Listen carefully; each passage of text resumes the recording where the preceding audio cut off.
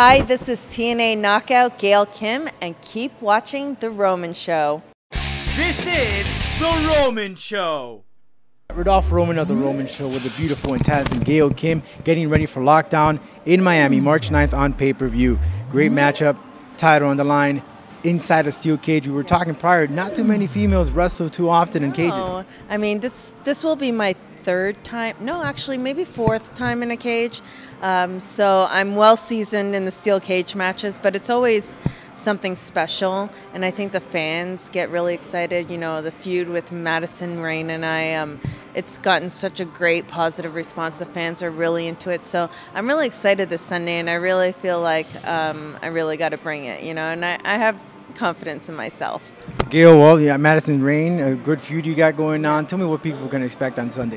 I think, you know, 2 weeks ago we had a street fight, and a lot of the fans, I mean, it got such a great response, and it was pretty hardcore, and I think that this is going to bring it to another level. And, you know, I always have this kind of pressure to deliver to the fans, and I love it, though. I thrive on it, and after being in this business for 14 years, you know, this is who I do it for, the fans, and I just want to deliver and give the fans the greatest match on Sunday, and I think that we will. We will steal the show.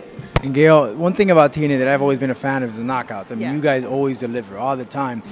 The current status of TNA knockouts, your opinion on it, and what can people expect in the near future? You know, I think the most common response that we've had in the last couple of years is that we need more knockouts, and I think that the girls that we have now are very talented. We've been keeping it stable, and I think in the next couple of months we're going to see a lot more changes, great changes, positive changes, maybe some new faces, old faces, who knows, you know. I think it's all going to be a real surprise, but no matter what, you can count on the knockouts to be physical and really bring it to the ring, bring it in the ring, and be the best in this business today.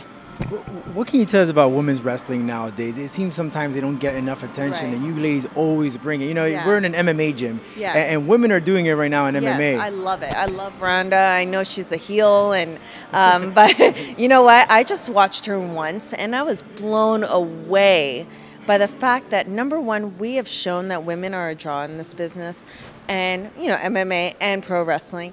And the fact, I mean, she's intense, and I love that. You could see the passion, and I think that, you know, that's a lot of what fans like about me, is that they can see my passion, and I truly do love this business. I love the fans, and the thing about being a woman in this business is there's an extra pressure to, I mean, I've always felt it in 14 years, to deliver and be better, and I just want everyone to say, wow, the girls were just as great as the guys, and we really enjoyed that match. And it's not all about, you know, our looks, and of course we want to be beautiful, but we also want to be entertaining and be great as well. Ironically enough, this month is Women's Month. Oh, yes? Yeah, it it's is? March. Okay. Well, So then we got to blow them away, right? if you Yeah. wouldn't have done wrestling, would you ever done mixed martial arts? Have you ever thought about it? You know, if I had the background, I could definitely see myself doing it. But now, you know, at my age, it just seems unrealistic. But I have to give credit to those girls. If I had the background of some type of martial arts or wrestling when I grew up,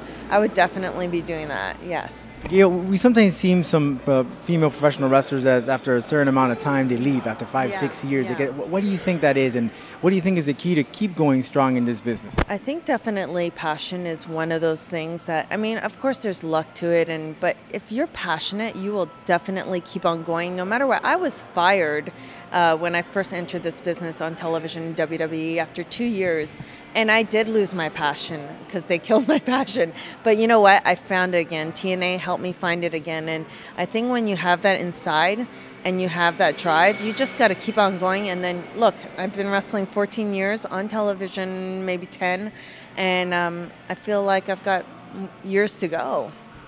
Dream match. Is there a dream match for Gail Kim you would love to have one day, past or current?